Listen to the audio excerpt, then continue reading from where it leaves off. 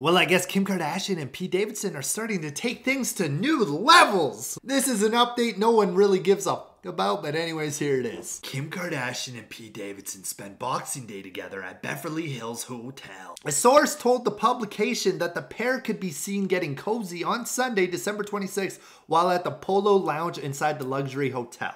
Kim apparently donned a makeup-free look and wore a black sweatshirt and gray top, while Pete wore a gray beanie and black hoodie. The pair subtly matching. Now, you know how I know they're taking it to new levels? Because Kim Kardashian wears a lot of makeup, right? I mean, that's no secret. But she was rocking a makeup-free look around Pete Davidson, meaning she is comfortable. You know what I'm saying? They're very comfortable with each other. I always say, I think people, no matter what they look like, are beautiful. I really do, man. Like, I don't really give a about what people look like. I mean, look at me, dude. I'm not that attractive. But I know for a lot of women, they feel very comfortable when they wear some makeup. So if you don't wear makeup around someone you like, you know, you're kind of letting your guard down, meaning things are a lot more comfortable and you're a lot more open. You know what I mean? It's like me if I take off my hat. You know, I don't take off my hat around nobody. Only the people I'm most comfortable around. One of the main reasons why I don't take off my hat is because I'm embarrassed to be 24 years old and balding.